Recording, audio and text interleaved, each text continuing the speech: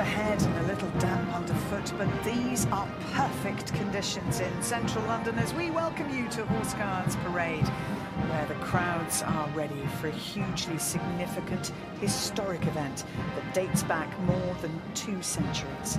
This is Trooping the Colour as we mark the King's official birthday.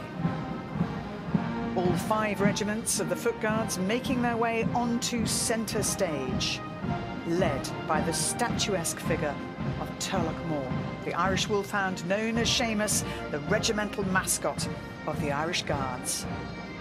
Because this year it is No. 9 Company Irish Guards who have the honour of providing the escort and trooping their colour.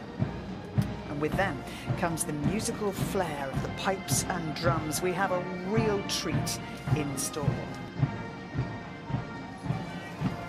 His Majesty the King will set off from Buckingham Palace for his 2nd birthday parade as monarch, and he will be accompanied by other members of the royal family. There is huge excitement around that. Events will conclude after the ceremony of Trooping the Colour with the much anticipated royal balcony appearance ahead of the spectacular Royal Air Force flypast. The red tunics and bearskins of the Foot Guard regiments are synonymous with these great national occasions, but away from ceremonial duty, these are frontline soldiers. Let's find out just how to prepare a birthday parade fit for a king, and indeed, what makes the Irish Guards so distinct. So this is Seamus. He is 4 years old. Seamus is very important to the regiment. Basically, he represents the Irish Guards when we're on ceremonial duties. He's very popular among the troops. As soon as they see him on parade, it brings a big smile to everybody. The Irish Guards is unique with a great mix from north, south of Ireland, Liverpool, Birmingham, London, and then with a wide variety of people from all over the Commonwealth. Once you're in the Irish Guards, we all are part of the family. I'm from Fiji. I'm very excited for Trooping the Colour. It's an honour and privilege to represent the Irish Guards. We all look out for each other. You think someone's feeling a wee bit iffy, you give them a wee bit of encouragement. Every regiment's different and everyone has their own pride. Obviously, we're the Irish Guards and we've got that little bit of extra swagger. It's long hours, the mornings, all the way to the evenings. 8 weeks of hard work on the drill square, 6 hours a day. It is extremely taxing on the body. The precision on the day is a non-negotiable. We really need to be the sharpest and the best that we can be. Within the ranks, we have some troops that it's the first King's Birthday Parade. And for them to come on this journey with us is a proud moment for them. I'm 18 years old, so I'm the youngest on the escort to the colour this year. Your arms do get quite heavy after a few hours, but it'll be really special for me to march past the King. My first troop, I was a guardsman in the ranks. I remember it clearly going round the square for 6 weeks, so I know the pain the troops are going through. When the lads are put on the tunic, chest pumped out, they'll grow 6 inches. For the young Irish Guardsman to troop the colour should be one of his proudest moments of being in the regiment, especially when he marches past His Majesty the King and gives that eyes right. And on the day, in typical Irish Guards tradition, it will be a perfect parade.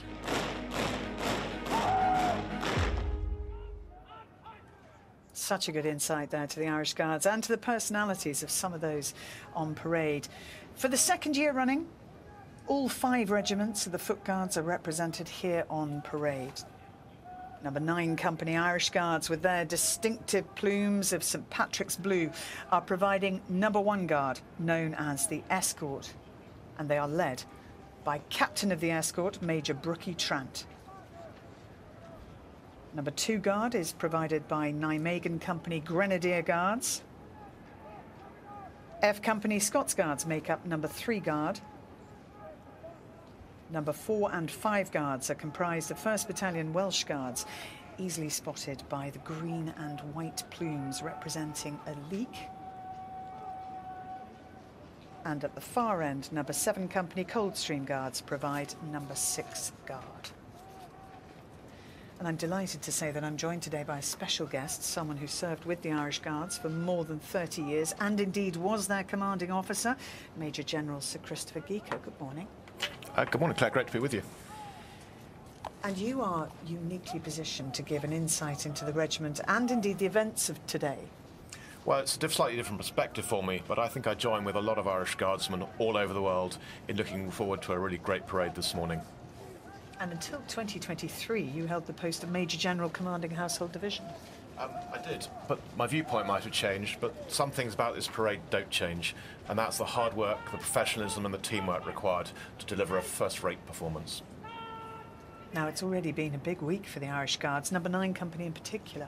A big moment for Number 9 Company with special resonance, as on Monday at Windsor, the King presented the company with new colours, which they're trooping today. Well, there are more than 1,000 troops ready on Horse Guards Parade, and the man in charge of them today, the commanding officer of London Central Garrison, Lieutenant Colonel James Colby. And there he is. And meanwhile, down at Buckingham Palace, we await the departure of the first carriages carrying members of the royal family.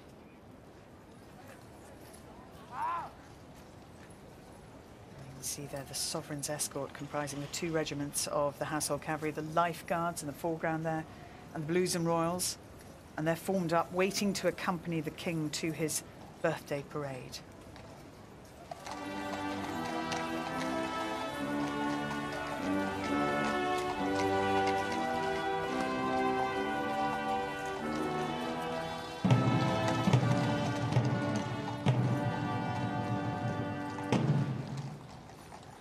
Now, because of the weather, and it was raining quite heavily about half an hour ago, the cover is up on the carriage, but I promise you there in Lemon is the Duchess of Edinburgh alongside the Duke of Kent, and Lady Louise Windsor is the one braving the elements, wearing blue. And in the carriage behind, we have the Duke and Duchess of Gloucester and Vice Admiral Sir Timothy Lawrence, whose wife, the Princess Royal, will be riding on parade.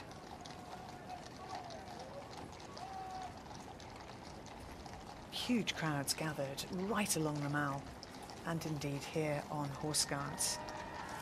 And the Duchess of Edinburgh's husband, the Duke of Edinburgh, Prince Edward, took over the colonelcy of the Scots Guards from the Duke of Kent just a few months ago. The Duke of Kent had served in that role for 50 years.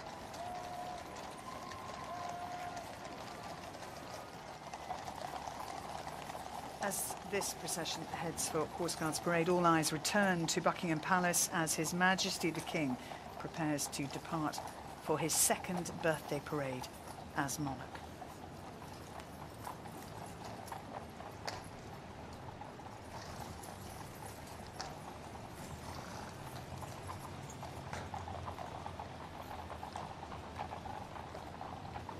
His Majesty the King and Her Majesty the Queen in the Scottish State Coach.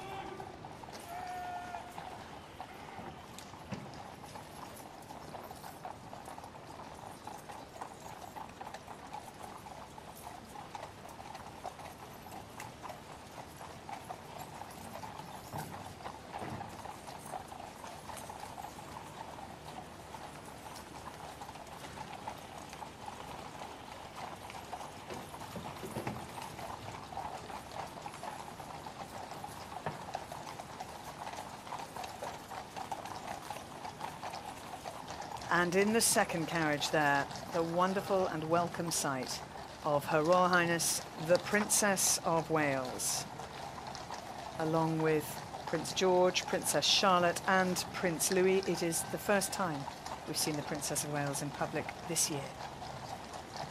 And a sign of how important this day is to the royal family. And as Colonel of the Irish Guards, a sign of how strongly the Princess of Wales felt about being here for them, because it will mean a lot to them, Chris. Absolutely. All Irish Guardsmen were hugely proud when the King appointed the Princess of Wales to be our Colonel in 2023, and it's just brilliant to see her out watching her own regiment this morning. It'll be a massive tonic and a lift to everybody on parade.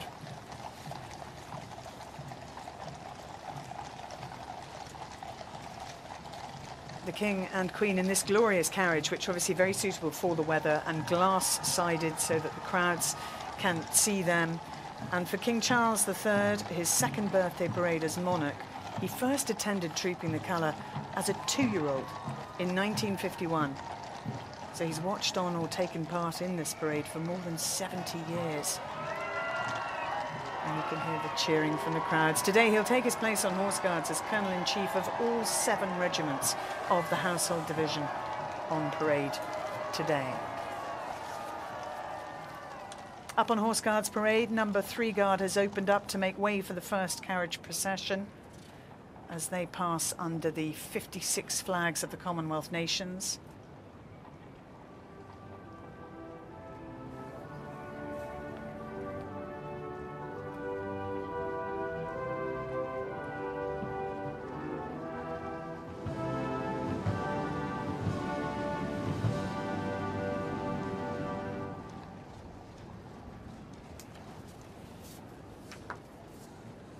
They will make their way to the Major General's office, from where they will observe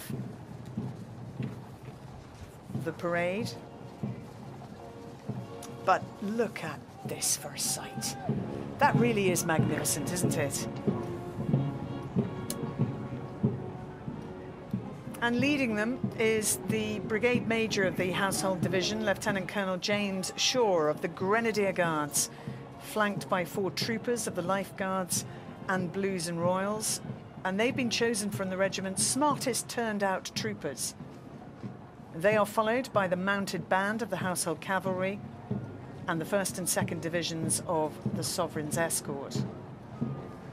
And the tradition of appointing the Household Cavalry to escort the Sovereign up to Horse Guards parade was introduced by the King's grandfather, King George VI, in 1937.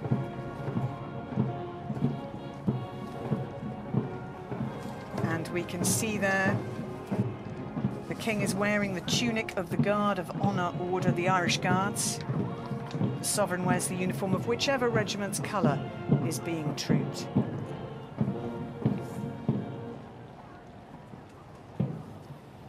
Now this is Lieutenant Colonel Shaw's 3rd and final birthday parade in this role. It's a tenure that has been remarkably busy. It has seen him lead the processions for the Platinum Jubilee, the funeral of the late Queen, and the coronation of His Majesty the King, and we caught up with him ahead of the day's events. So my primary role is to ensure that the King arrives exactly on time at 11 o'clock at Horse Guards. High pressure role, but a really exciting role at the same time.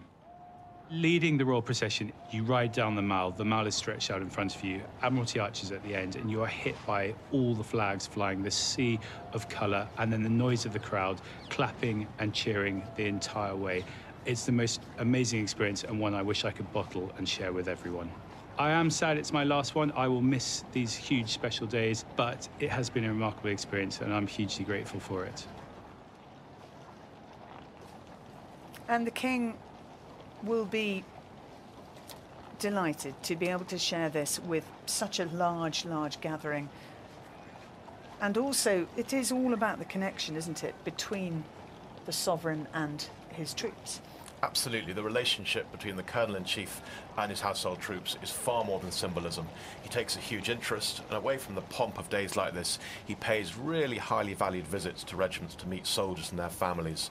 He's viewed as an integral part of every regiment, and that's why it's such a proud moment for all Irish Guardsmen to see him wearing his Irish Guards uniform on the way to the birthday parade this morning. And there we have a closer look at the Royal Colonels and the Princess Royal on the right there. As I mentioned earlier, a really experienced equestrian, European Open champion in eventing, and not easy, you know, to ride on parade in uniform for anyone. And obviously we have an awful lot of people riding today, but the Princess Royal, as I mentioned, in the uniform of the Blues and Royals. Duke of Edinburgh was there, and the Prince of Wales as well. But there we get a good shot of the younger royals, Prince Louis waving back to the crowds. And Prince Louis now 6 years old. A real character. Lifeguards making their way around that final turn beneath the flags of the Commonwealth nations.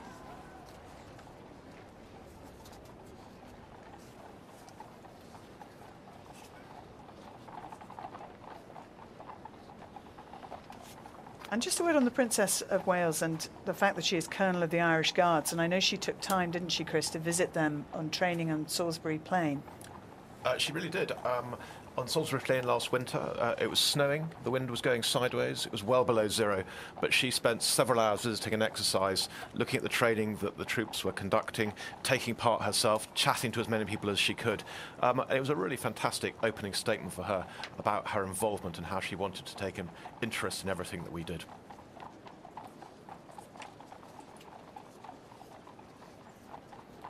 And the King, we will be able to see this more clearly, but he is wearing the uniform of the Irish Guards. Absolutely, you can see the shamrock on the collar, the buttons in groups of fours. The first time he's worn the uniform as our Colonel-in-Chief, and so a really great moment for all Irish Guardsmen to see the King ride onto Horse Guards in Irish Guards uniform this morning. And the Queen, who has been Colonel of the Grenadier Guards since December 2022, is wearing a Grenadier Guards military brooch. Now the senior coachman will shortly salute the colour with his whip. There it is, as the carriage passes the colour party on the parade ground.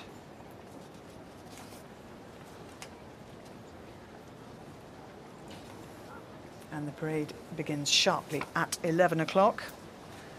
The Royal Colonels also saluting the colour, which will be trooped through the ranks a little later. And the Princess of Wales and Prince George and Princess Charlotte and Prince Louis will watch from the window of the Major General's office. The King's Birthday Parade of 2024 is about to begin.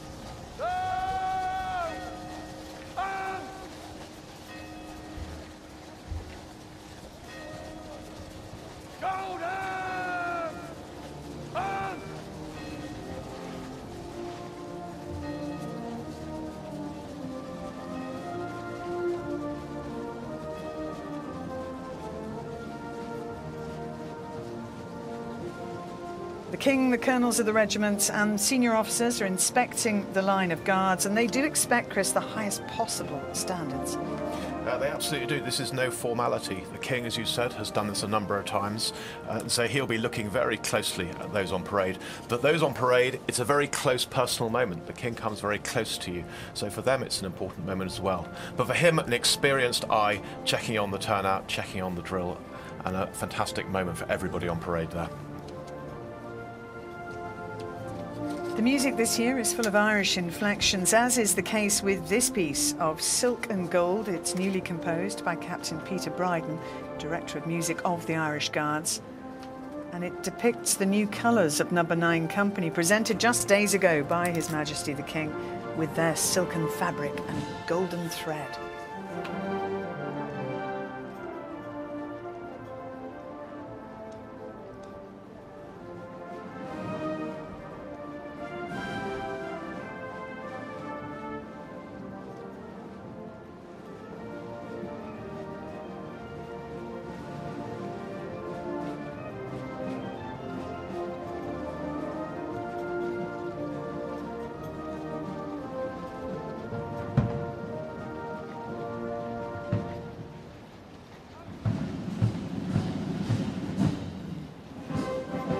Change in tempo for Welcome to Ireland, music arranged by a former director of music of the Band of the Irish Guards, Major Phil Shannon.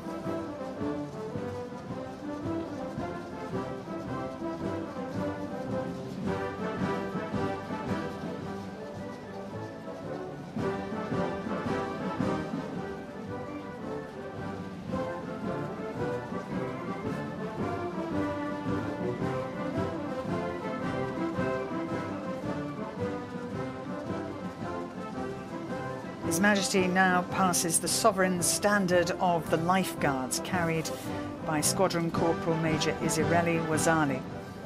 The standard was presented by the King to the regiment just before the coronation.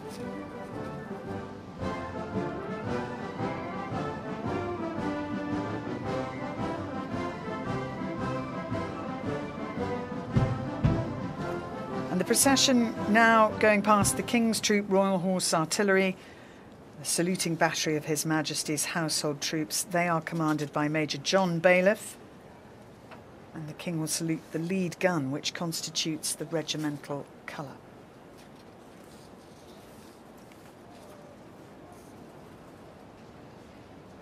And then we see the unmistakable figure of the Major General commanding the Household Division, James Bowder, riding Jumping Jack, resplendent in swan feathers.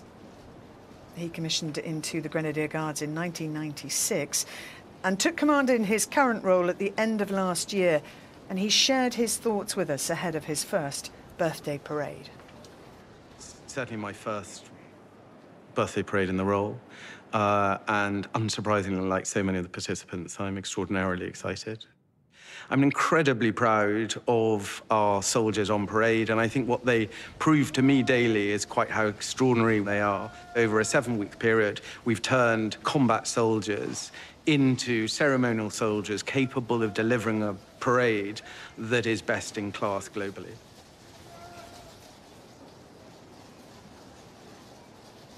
Now let's take a look at the colour and those charged with guarding it in advance of the ceremony today. The 2 sentries of the colour party, Guardsman Vanati Nakwaki and Guardsman Lee, flank the colour sergeant Chris Enright, whose first birthday parade was 20 years ago. And just a word on the significance of the colour and indeed what today's ceremony is all about. Well, the colour is the consecrated symbol of the regiment. It represents the spirit of the regiment, those who have gone before us, those who have been killed in action, their actions and achievements. And they are literally embroidered onto the colour with our battle honours.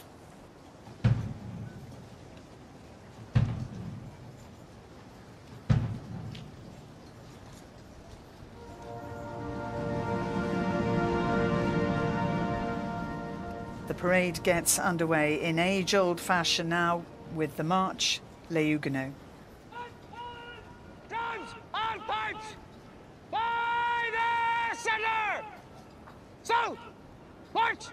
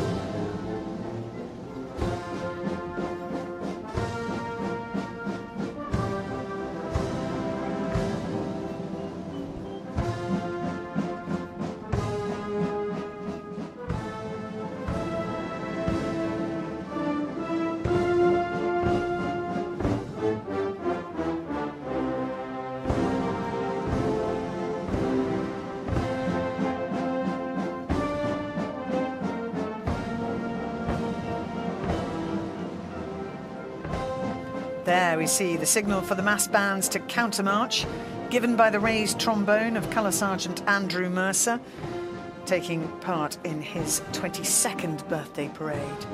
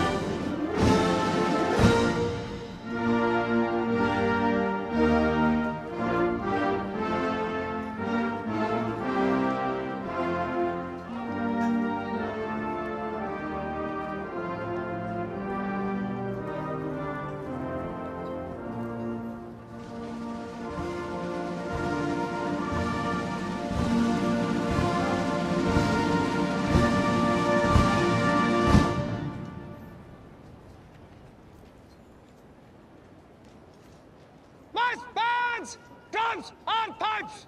By the center! Pick, march! The senior drum major there giving the command for quick march for the massed bands, and Major Gareth Chambers of the Irish Guards taking part in his final birthday parade. This senior drum major ordering a change of pace and a musical transition from old to new with a piece composed specifically for this year's quick troop. It's called the Ballyragget.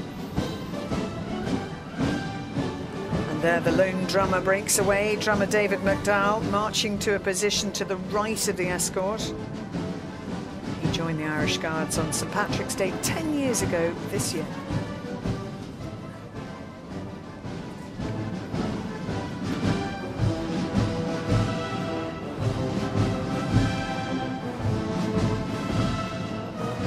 Chris, this piece called the Ballyragget, what is the significance of the name? Well, Ballyragget's both a town in Kilkenny, but it's also the name of an Irish Guards tank, which 80 years ago in the Battle of Normandy after D-Day rammed and disabled a German King Tiger tank, earning the driver a military medal and the commander a military cross. Remembered proudly today as part of our heritage, 80 years on from that critical battle.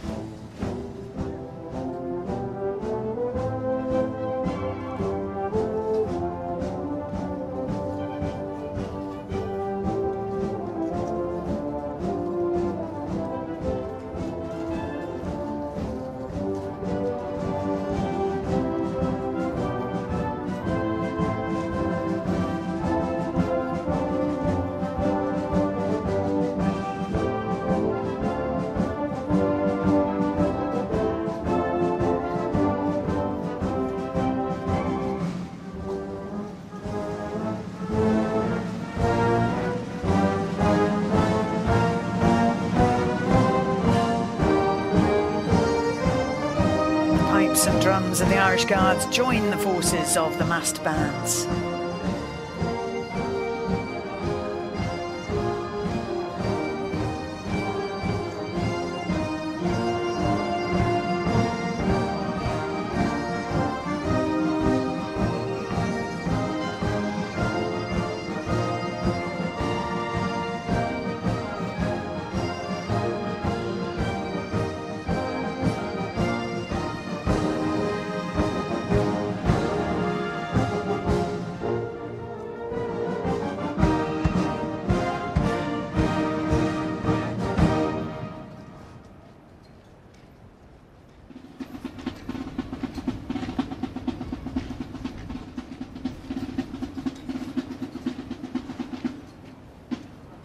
The drummer plays 8 bars of a field signal called the drummer's call, recalling an age when communication on the battlefield relied upon the drums.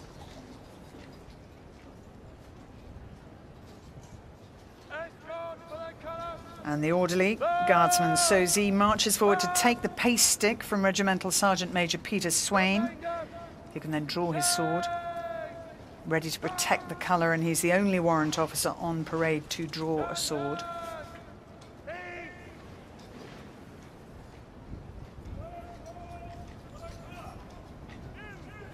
The subaltern of the escort, Lieutenant Monty Badger, gives the order for the escort to take up their dressing in close order. So as you see, a tighter formation for the march forward to collect the colour.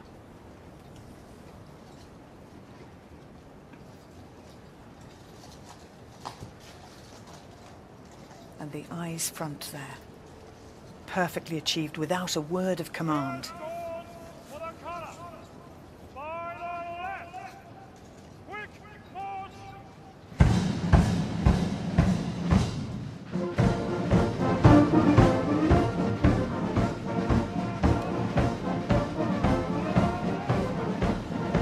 The escort steps off to the rousing march of the British Grenadiers.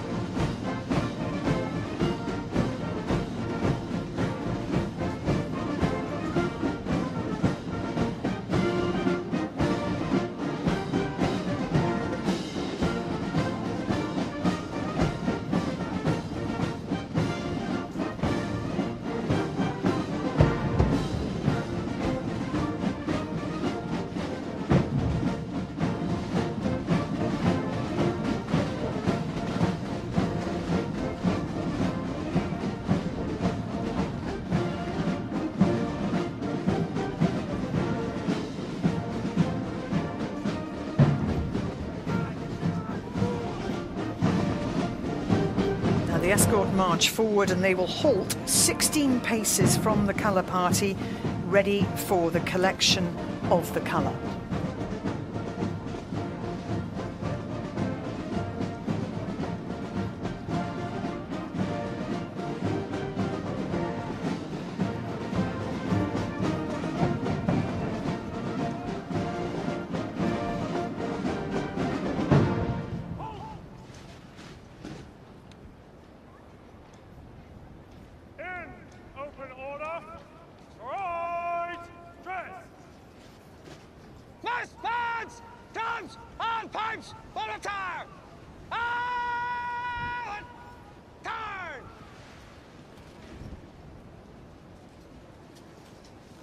The mass bands turn about to face the colour party, and the senior director of music takes up a new position close to the front.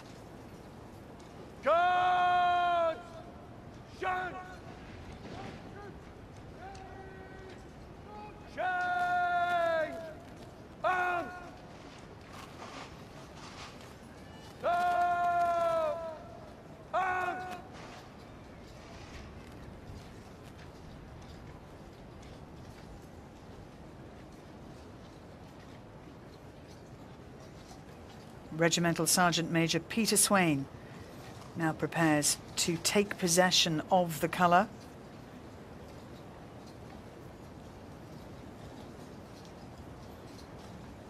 Protecting it with his sword.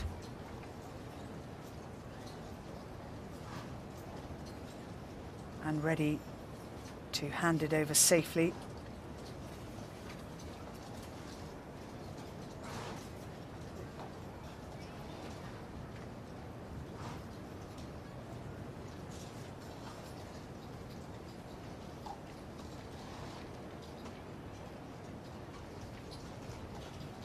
And he will now hand it to the ensign,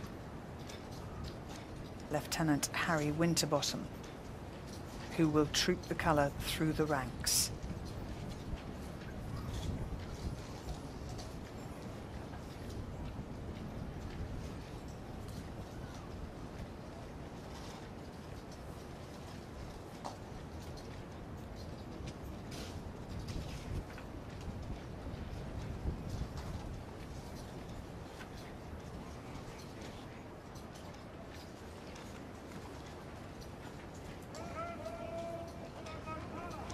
marching on from the Major General's office. Prince Louis, Princess Charlotte, Prince George, and Her Royal Highness the Princess of Wales.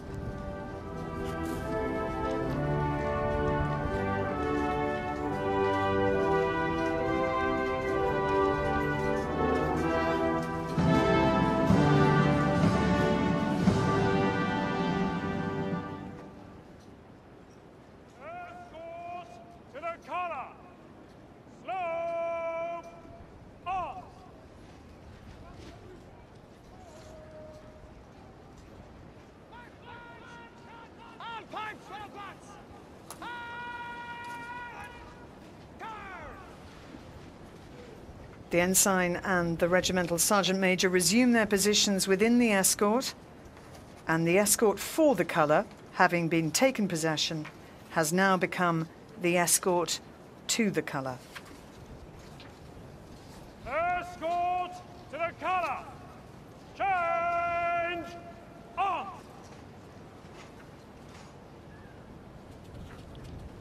Escort to the colour! By the centre! Slow march! And Chris, we're approaching the symbolic heart of today's ceremony. Absolutely. We're now approaching the moment from which the ceremony takes its name. And having been in the escort myself back in 1996, I know this will be one of the points of the parade that will really matter most to everybody in the escort, to troop the colour in front of their fellow guardsmen.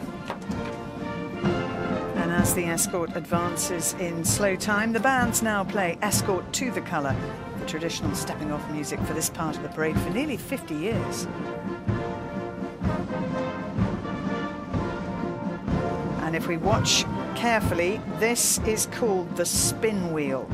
The massed bands executing the military equivalent of a three-point turn and something of a move of mystery. It's absolutely a move of mystery. It's part of the parade that's confusing to anybody who isn't a musician. Indeed, to anybody who hasn't served in the bands, because the only way to understand the spin wheel is actually to do it. Because there's no written instruction, and how to do it is passed on by word of mouth, one generation to the next. One thing that's always the same, though, they always end up in the right place. Guards! Present! And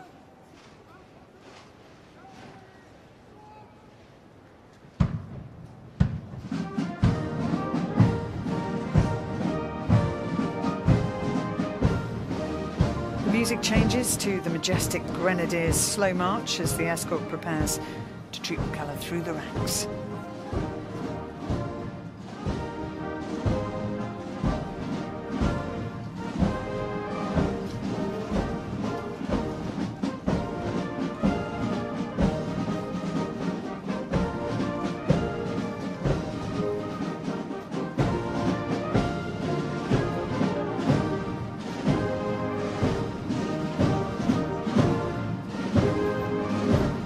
This is a very significant moment for the ensign, Lieutenant Harry Winterbottom, and he spoke to us about being accorded the honour of trooping his regiment's colour. Absolutely delighted to be ensign on this year's King's Birthday Parade. We've been preparing really hard for it, several months now of training. On the day itself, I'm going to be thinking about a lot. The symbolic and physical weight. We carry a lot of history, specifically in the colour. It's got all our battle honours, and in it also we remember all those who've fallen. I think no doubt I'll be feeling the weight of that as I march the colour past His Majesty the King. My friends and family are really excited for me. They know that this is a job that I really love doing. I think they'll also appreciate the irony that growing up I would always avoid the limelight, and here I am on perhaps the biggest military parade of the year. Now, he's very conscious of everything the colour represents, and indeed its history. The colours were last carried into battle in 1881, but nearly 150 years later, still hugely significant. Very significant. Colours were the rallying point in the confusion of battle, and the act of showing or trooping the colour was to show each man what their colour looked like. The tradition's continued ever since, and the colour has developed into the hugely respected symbol it is today. It's also an enduring link to the King as our Colonel-in-Chief, who presents our colours personally, as he did on Monday at Windsor Castle.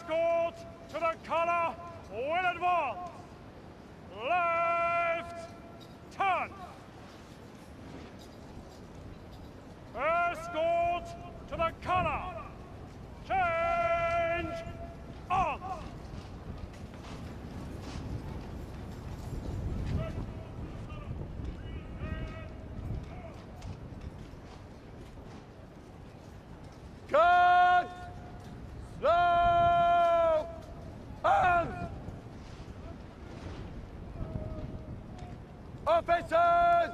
Take post! Quick! Burn! The command given by the field officer for the officers to take post. And the colour will move to the rear of the escort.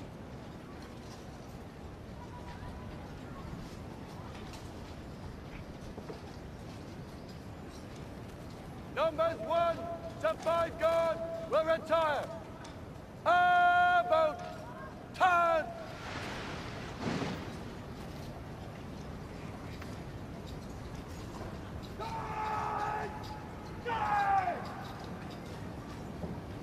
At the halt! Right ball! Quick! Burn!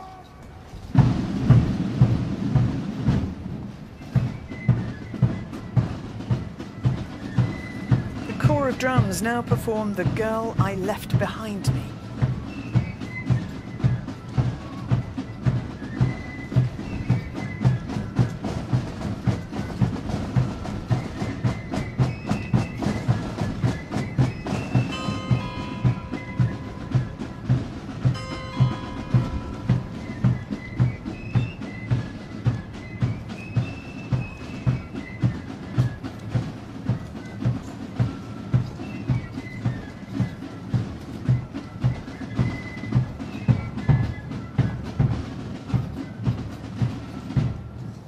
Numbers 1 to 5 guard will advance.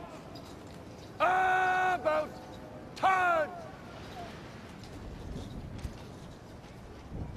Guards will march past in slow and quick time.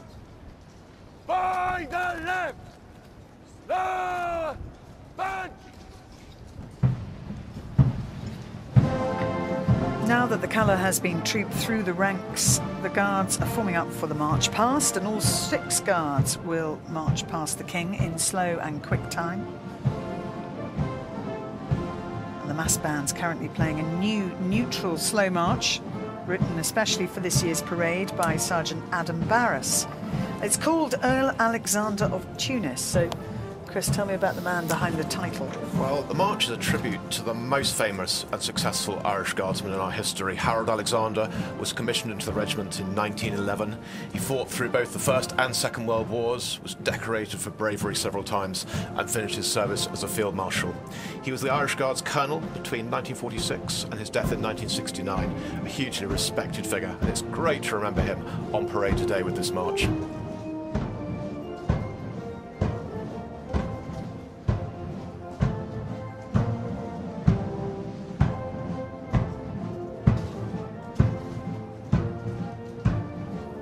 This is the first time that the Irish Guards have trooped their colour in front of a king in more than 70 years. And it's number 9 Company Irish Guards who are providing the escort and who will lead the foot guards past His Majesty the King. And they're a relatively new addition to the Irish Guards. They are. They're formed very recently. For over 30 years, the Grenadier, Coldstream and Scots Guards had their own public duties companies. In 2022, the Irish Guards joined their number by forming their own company, number 9 Company. But although the company may be new, there's absolutely no sign of that showing through, stepping off extremely smartly in slow time.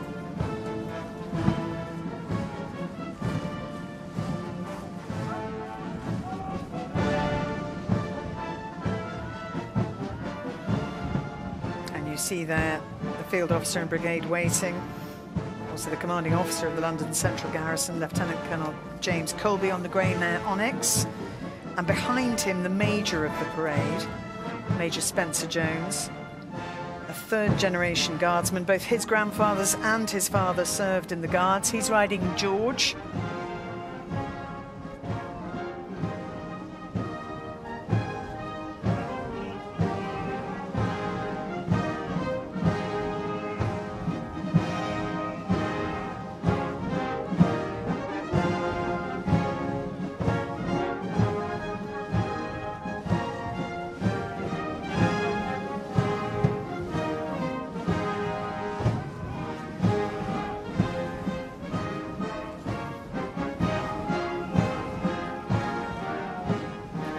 The Irish Guards slow march, Let Erin Remember.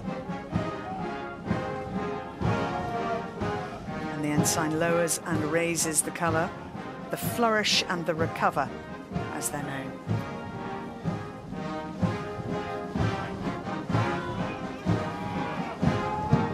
You can see those battle honours there, so carefully embroidered onto the colour.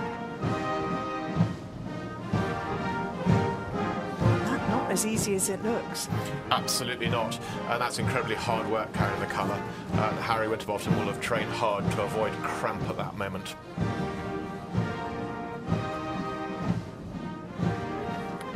And next to march past the King, Nijmegen Company Grenadier Guards and the Colonel of the Grenadier Guards, Her Majesty the Queen.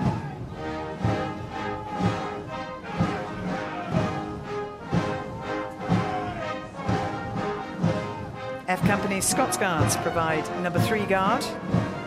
And they are led by Major Jamie Drummond Murray, a 5th generation Scots Guard officer. And their new colonel of the regiment is the Duke of Edinburgh, left there. And he took over earlier this year from the Duke of Kent, who had served in the role for 50 years. The music turns to Men of Harlech, which means it is, of course, the Welsh Guards, who form both numbers 4 and 5 guard.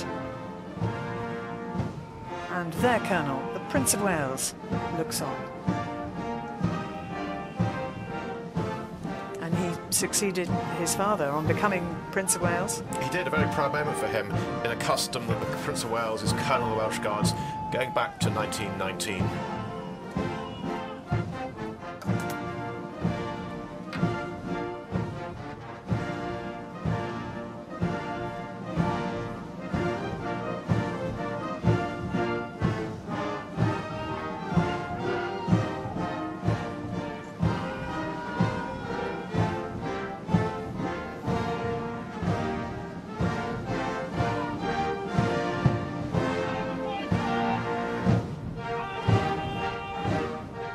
And number 6 Guard completes the march past in slow time, comprised of number 7 Company Coldstream Guards, and they are marching to their regimental slow march, Figaro.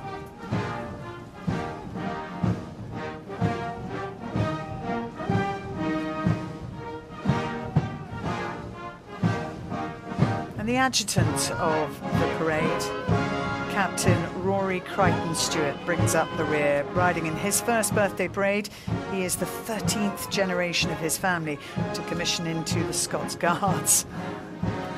Prince Louis, stealing the show as ever.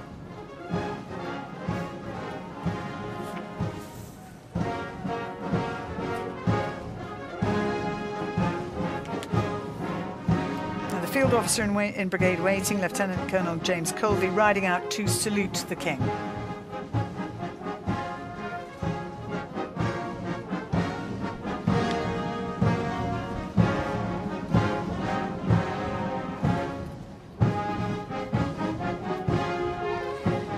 Of the 7,000 people in the stands watching on, many of them are friends and family members, and Ransi Chinyanganya has been speaking to some of them. Now, there's family support, and then there are the Tates, many of whom have come all the way from Northern Ireland. All are here to support Corporal Elliot Tate. I'm delighted to be joined by Mum Lisa. Lisa, you must be so proud. Yes, today is a very proud day for me and my family. To be here in person means the world for us. Elliot's always wanted to be a guardsman, so being here today to watch him achieve his dream, it just means everything. And as a mum, are you just a teensy bit nervous? I'm maybe a little bit nervous, but more excited. More excitement today to watch the proceedings. Thank you very much. And talking about excitement, somebody who'll be marrying him in the not-too-distant future, Gail, how much does it mean to you to be here to watch your fiancé do his thing? It's very special. It really is. Elliot passed out during COVID, so unfortunately we didn't get to see that happen. So every event that's led up to now has just been so special. We're so proud, but no one will be as more proud today than Elliot. And Dale, how often do you get to see him at work? Not very often. I can't just pop down, so it's quite difficult. So this makes it even more special. And how long till the wedding, by the way? One more year to go. You've chosen very, very well. Good luck for the wedding, and good luck, Elliot. Thank you.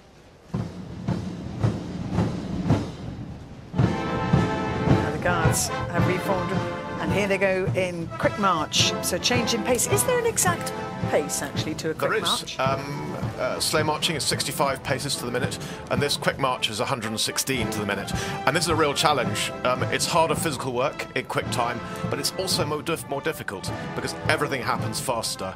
So it's more of a challenge to keep dressing, keep your spacing when everything around you is happening at a much quicker tempo. And this neutral quick march is called Aramanche, and it's named for the area of Normandy of the same name that bore witness to the D-Day landings. We marked the 80th anniversary of D-Day last week. And there in the crowd, D-Day Royal Navy veteran, 98-year-old George Chandler from Burgess Hill. In 1944, he was a gunner on a British motor torpedo boat, leaving from New Haven on the afternoon of D-Day to provide cover for American troops heading to Omaha and Utah beaches. And the composer, actually, of Aramanche, Albert Kelly, landed in Normandy on D-Day. He was wounded but survived, and he wrote this march a few years later. And actually thinking of the 80th commemorations of D-Day, General Eldon Miller was the man in overall charge of that. And so many commemorated on the D-Day anniversary were desperately young, as are many on parade today. Absolutely. The bearskins hide some extremely young people aged 18 and 19 years of age, many of them on their first trooping in the colour. And so it's a testament to their training, their commitment and skill, that they're individually striving for excellence and so to contributing to this amazing teamwork. Now, as the regiments parade past the King in quick time, we will be treated to a succession of quick marches, including one of your favourites. We will. Every guardsman knows their tune, their regimental march well. Makes you march a little bit taller with a little bit more swagger. The number 9 company will march past the King to the Irish Guards Quick March St Patrick's Day, which is one of my personal favourites.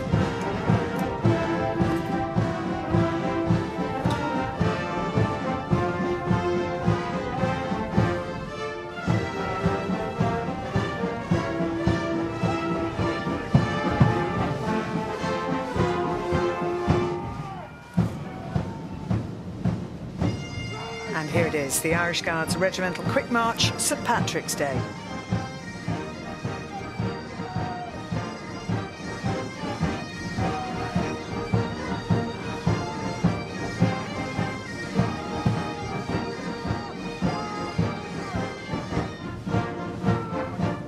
Nijmegen Company Grenadier Guards march past to the British Grenadiers.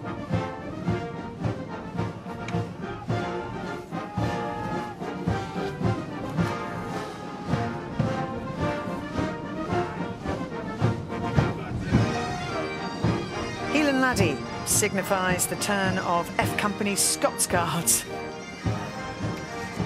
So you're enjoying boogieing along to that.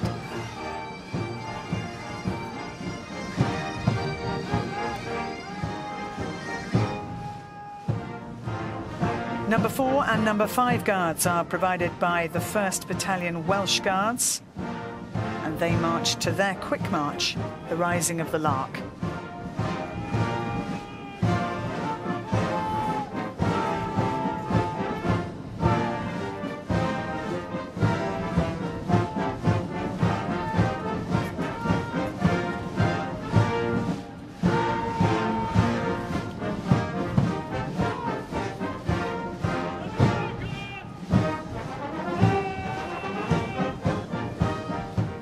And number 7 Company, Coldstream Guards, bring up the rear. Their quick march is Milanolo.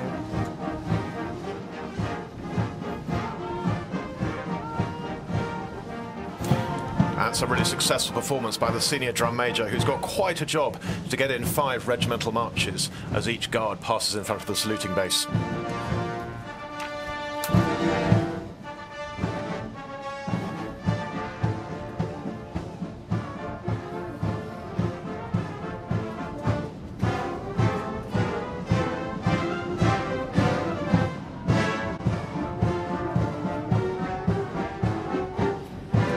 Officer in brigade waiting, saluting there His Majesty the King with 2 movements of the sword. And he said before that onyx can be a little jiggy, which She used to be a trumpeter's horse, so she does respond to music. The field officer is thrilled and proud to hold this role today. Let's hear from James Colby. This year, as Field Officer in Brigade Waiting, I have the privilege of commanding the parade and all the troops on it. It's an enormous privilege, one I never thought I would be doing. I count myself very lucky, not just to be on parade, but also to be on parade with my own soldiers. To see the product of all the hard work and the hours of marching around the square that the soldiers have done is incredible.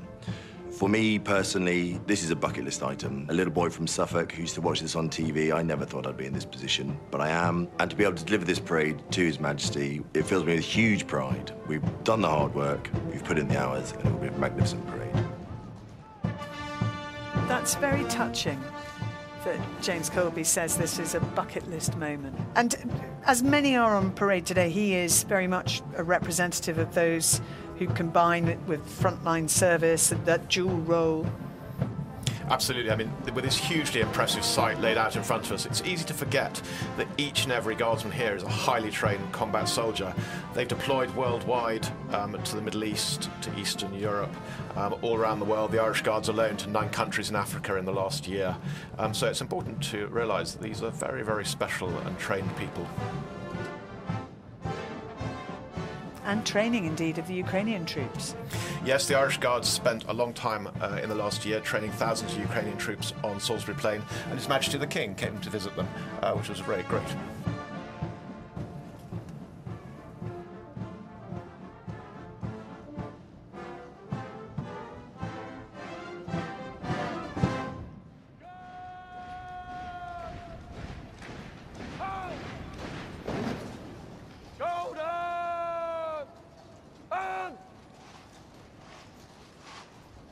Officers! Tank post! Quick, march!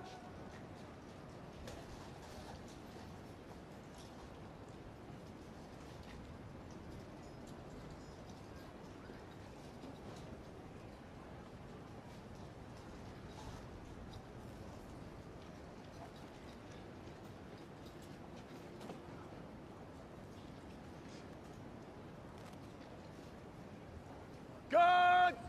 In open order! Left and right! Yes!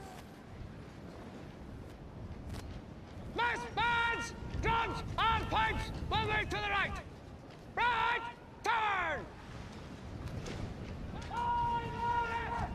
Quick, march!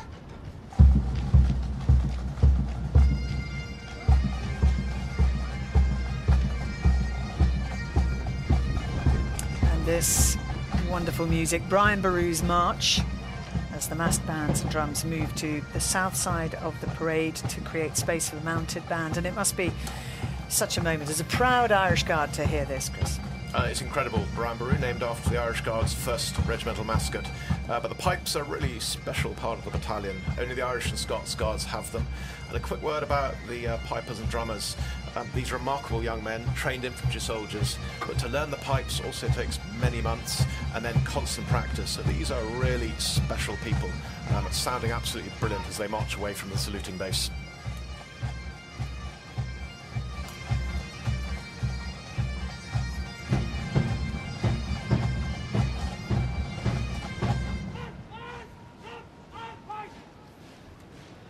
And here come the mounted troops, the Household Cavalry and the King's Troop Royal Horse Artillery. The band of the Household Cavalry, though, moving on to Horse Guards first, led by the Director of Music, Major Craig Bywater, who's riding Passchendaele, and accompanied by the glorious sight of Apollo and Juno, the 2 drum horses, ridden by Corporal of Horse Richard Brown and Lance Corporal of Horse James Ballantyne. I should say officially they are Major Apollo and Major Juno, because the drum horses carry that title. And the King's Troop Royal Horse Artillery, the thundering noise as they come onto the parade ground, not just of the horses but also of the guns.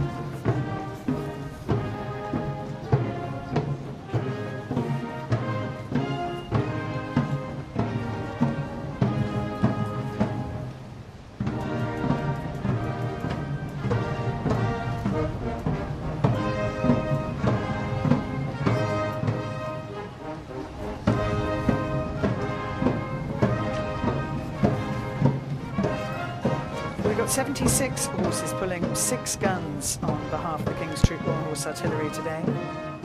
It is the saluting battery of His Majesty's household troops, comprising of 180 personnel, 120 military working horses. They're led by their commanding officer, Major John Bailiff, riding Marmaduke Mullygrubs. They've got some interesting names, the King's Troop horses, known as Basil in the stables. The King's Troop Royal Artillery! Royal salute! Eyes! Right!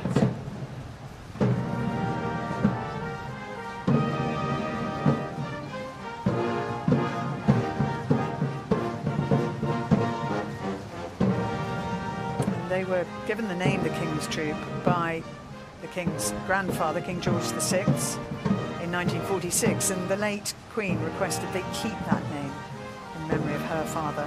Later on, we will hear them firing the Royal Salute from Green Park, a 41-gun salute to mark the King's official birthday.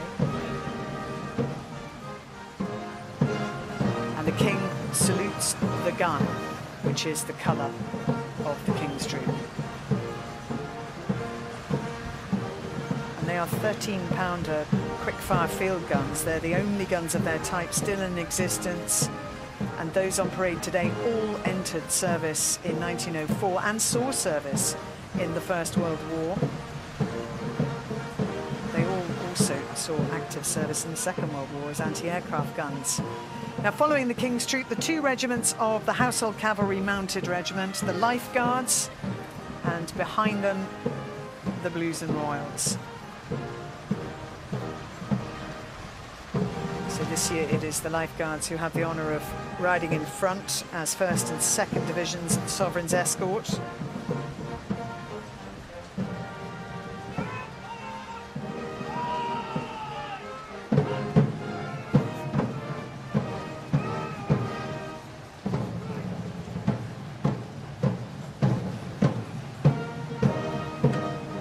Sovereign standard of the Life Guards lowered there by Standard Bearer Corporal Major Isirelli Wasali. Both the King and Queen acknowledging the salute.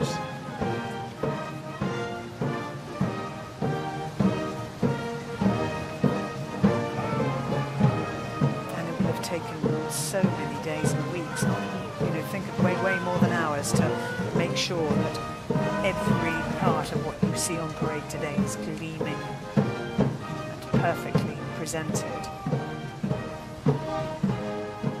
Each pair of boots alone can take about 20 hours to prepare. And they're jack boots, so very, very stiff, good for protection, but not so easy to ride in. The Princess Royal there, the Colonel of the Blues and Royals, as they pass by. And Princess Anne riding not just as Colonel of the regiment, but also as Gold Stick in Waiting.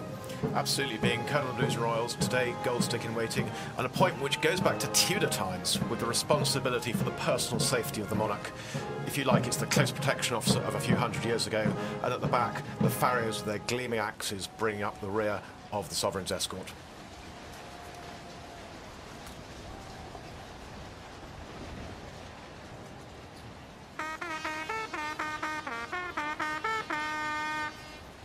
The field officer's trumpeter, Trooper Beatty, sounding the trot past. The trumpeter traditionally rode next to the commanding officer, always on a grey horse who could be seen much more easily on the battlefield amongst all the black horses. Now he will have to gallop to slot back into place near the front.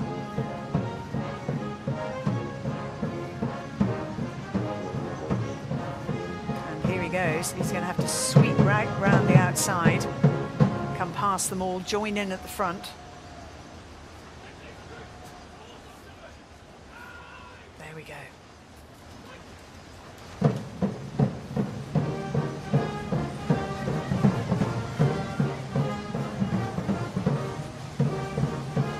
As everybody else moves into sitting trot, and is he going to make it? Timing. Well done, Trooper Beatty. So just as we saw the foot guards march past in slow and quick time, so do the mounted troops. And as the trot pass commences, it is once again the turn of King's troop to the music of the regimental trot past of both the Household Cavalry and the King's troop, the Keel Row. It's a traditional Tyneside melody.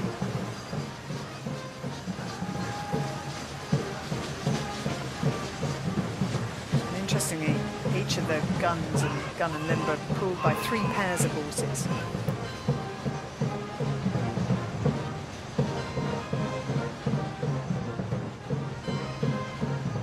Now here we have the lifeguards. And at the trot past, the standard will remain at the carry.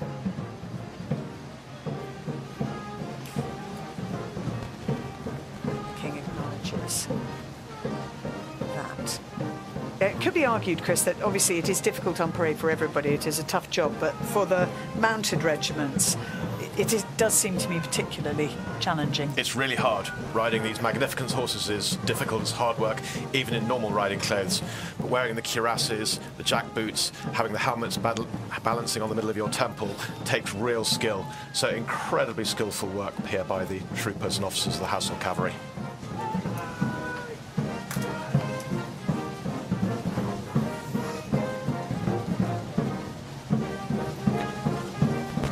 And some very strong family ties and operational experience in the Sovereign's escort. There are some remarkable people. Major Tom Stewart, the captain of the escort, followed his father into the Lifeguards. Behind him, Captain Harry Stone of the Blues, and behind him, Lieutenant Dima Firks, who also followed his father into the Lifeguards. And remarkably, both of them have completed the Army's arduous pre-parachute selection company, P Company. That's really a statement about the modern Household Cavalry, who in addition to their ceremonial duties, are also at the cutting edge of the Army's armoured reconnaissance capability.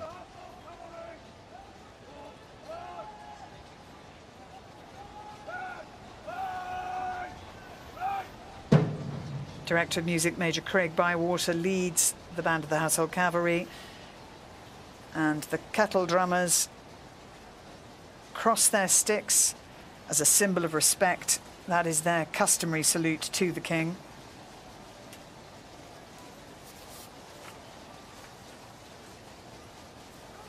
And these gorgeous drum horses. Apollo, who is 10 years old for the Blues and Royals. And Juno, his sister, for the Lifeguards. And she was officially named last year by the Queen, by Queen Camilla, in the gardens of Clarence House. And both of them real gentle giants, fantastic personalities, very kind, really popular as well with the public and with everybody, actually.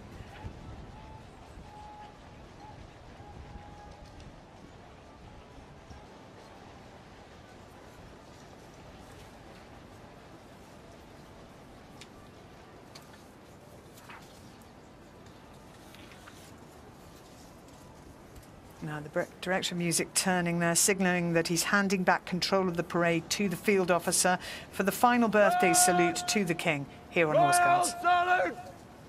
Reason!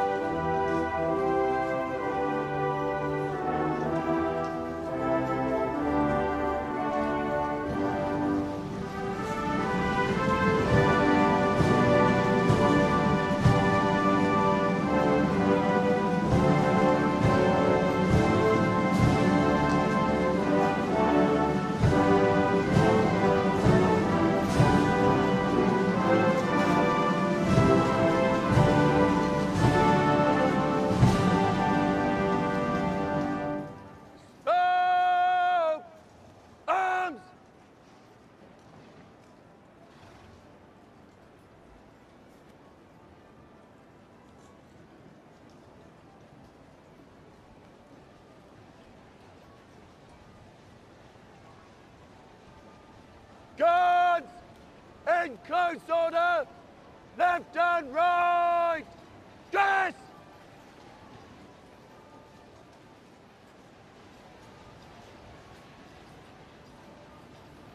the guards dress. This time all the guards in one long line.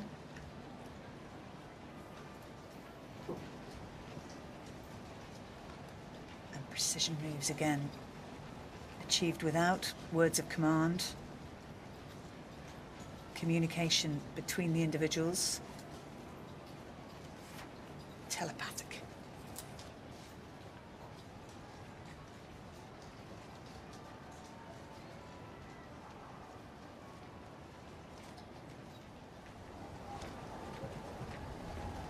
Now the field officer, James Colby, trotting forward on Onyx to ask His Majesty's permission to march off to Buckingham Palace. And more ceremony still to come there once the regiments of foot guards have escorted His Majesty King back down the Mall. Your Majesty's guards are ready to march off, sir.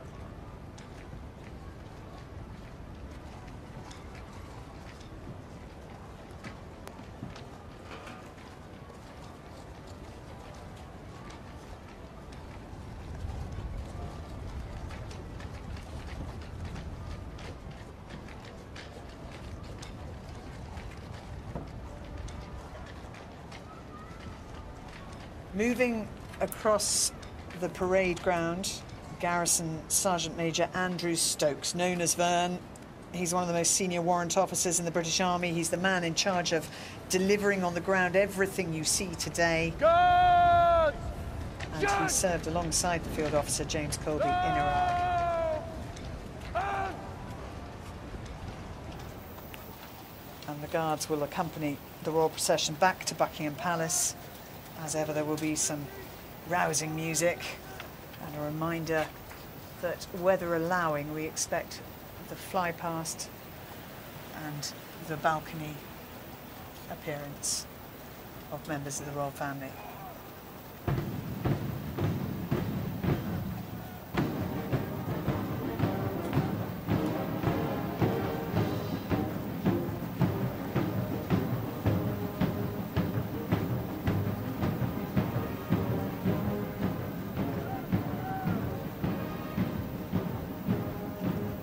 Now there we see the senior drum major Gareth Chambers leading the massed bands of the Household Division. He's a hugely impressive and experienced figure, the senior drum major. If the massed bands are a car, he's the driver. And he's held his post through some of the most significant state ceremonial events in a generation. Trusted to get it right on even the most complicated parade. On his last birthday parade today as the senior drum major, and proudly there wearing the medal of a member of the Royal Victorian Order presented by the King for his contribution over the last few years. As the procession continues down the Mall, I'm delighted to say that joining myself and Major General Sir Christopher Geeker is none other than author and broadcaster Giles Brandreth. And I don't know, Giles, whether you've seen Trooping the Colour at such close quarters before? Never before at such close quarters. It is truly wonderful. And of course, the rain here is reminding us that this is a uniquely British occasion.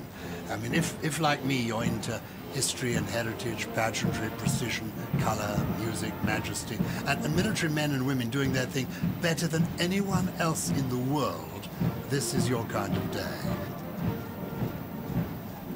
As the lead carriages reach the Queen Victoria Memorial, and you can see the Princess of Wales and Princess Charlotte trying desperately to clean that fog off the glass so they can see and so the public can see them. This has always been a family day. The royal family, though the idea of the family firm only became popular in the 1940s as a phrase, this goes back a long way. Queen Victoria, I think, made her first appearance on this famous balcony back in 1851. I think that's when royal appearances on the balcony began. So being seen, I think it was actually Queen Victoria. It's often attributed to Elizabeth II, but I think it was Queen Victoria who first said, "I have to be seen to be believed." So being visible is part and parcel of being the sovereign.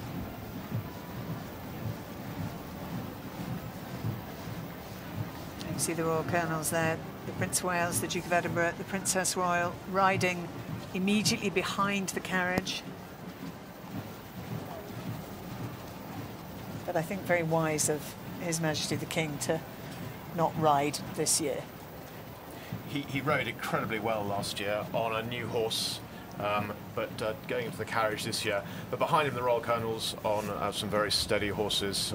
And as you said, Claire, the Princess Royal, an extremely experienced horsewoman. Chris will confirm this. One of the things that he's inherited, the King, from Elizabeth II, is a keen eye for detail. And he'll have been looking at the troops with particular care, won't he?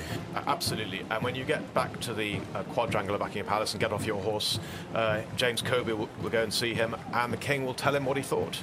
And he'll point out a few things. But generally, it's a congratulation for an extremely professional performance, which I think we can all reflect on as the Guards march back to Buckingham Palace behind the band.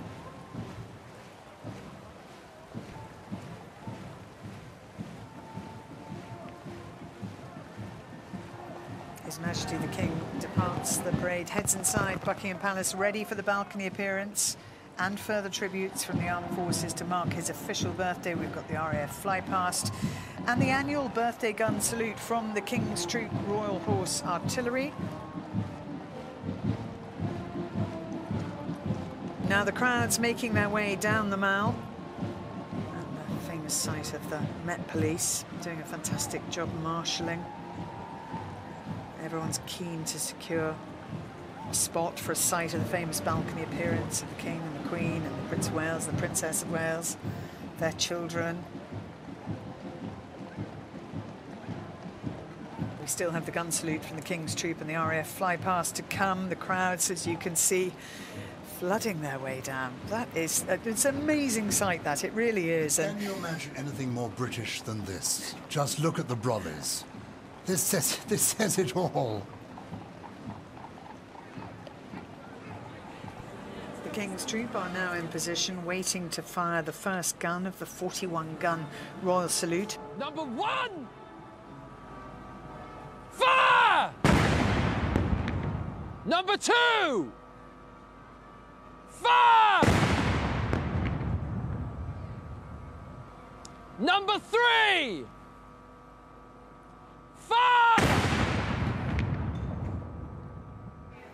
And that really is a magnificent sight of the clouds having cleared. You can hear the 41-gun salute still continuing, a few more rounds to go of that. And very shortly we will see the royal family appear on the balcony. And as well as the pageantry, Giles, of the parade itself and the connection between the troops and the King, it is this family image that we will see very shortly on the balcony that is so important and indelible, really, in our minds. This is an iconic moment. It's been going on, this kind of thing, since 1851, at the time of the Great Exhibition, masterminded by Prince Albert, consort to Queen Victoria. That's when all this really began in this part of the world. The 41-gun salute has come to an end, and very shortly we will see 34 aircraft from the RAF taking part in the fly past. Here come the King and the Queen and the other members of the royal family onto the balcony so they can raise their eyes to the skies. 10 of the 15 squadrons represented were involved in D-Day, and in Wave 1 we have 3 Chinook helicopters from number 7 Squadron, a squadron based at RAF Odeon in Hampshire, celebrating its 110th anniversary this year.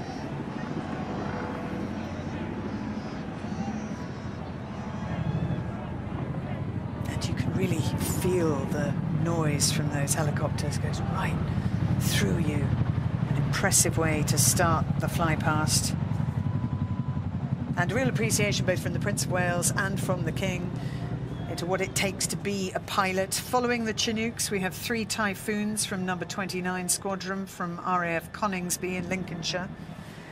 Now this wave would have been a Lancaster, a Spitfire and Hurricane from the Battle of Britain Memorial Flight, but the tragic death of squadron leader Mark Long in a Spitfire crash just a few weeks ago means there is understandably a change, but all 3 Typhoon pilots flying were close friends and colleagues of squadron leader Long. And the formation is using the Battle of Britain Memorial Flight radio call sign of Memorial Flight in his honour.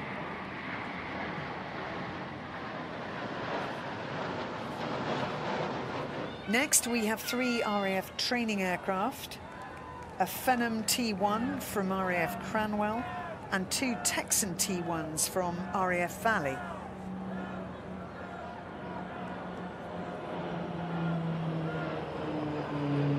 And here, the largest aircraft in the flypast today, the C-17 Globemaster from 99 Squadron, based at RAF Bryce Norton. And that's been providing support to Ukraine and NATO's missions in Eastern Europe, and as well as delivering aid to the Middle East. Now, the second wave of transport aircraft, the Voyager, a modified civilian Airbus A330-200 passenger aircraft, and an A400M Atlas.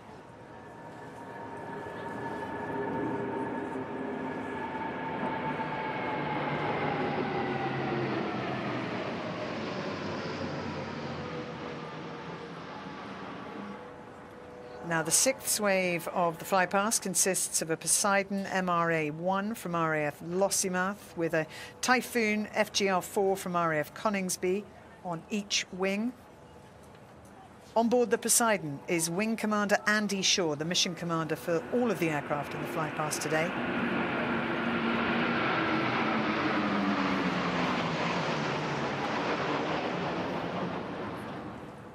Flying behind the Poseidon and Typhoons is the Rivet Joint from RAF Waddington, with another 2 Typhoons from RAF Coningsby.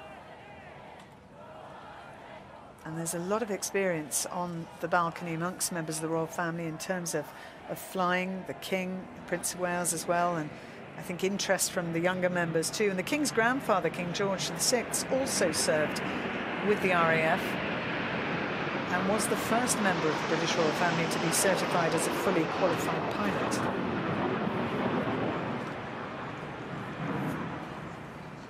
Next, we have a formation of 3 Hawk T2s from RAF Valley in Wales. The Hawk used for flying training and bringing personnel up to fast jet operational standards.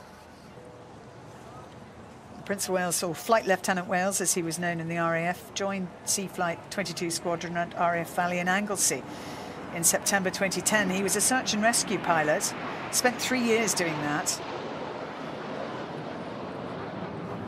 Flying behind the Hawks is a formation of 4 F-35B Lightning jets from the Dambuster Squadron, based at RAF Marham in Norfolk.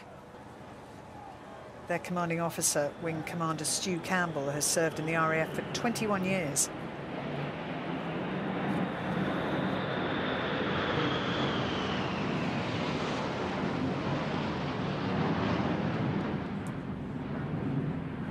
And now, providing the colourful finale to the flypast is the RAF aerobatic team, the Red Arrows. It's a big year for them, celebrating their 60th display season in 2024. And since their formation, they've given almost 5,000 displays in 57 countries. They're led by Red 1 squadron leader John Bond, a former frontline Typhoon pilot. This is John's first year as the team leader, as that red, white and blue makes its way through the blue sky and over Buckingham Palace.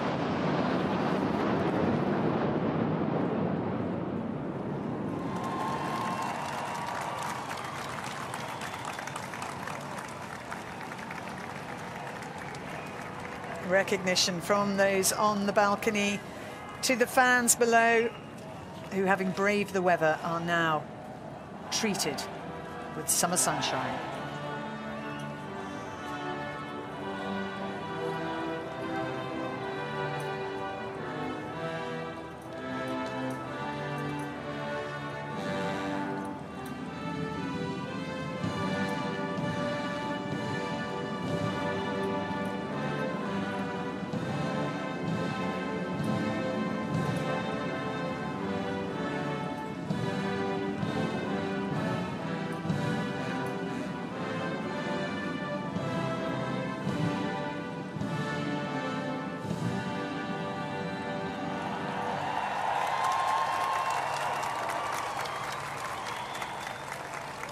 as the royal party make their way back inside.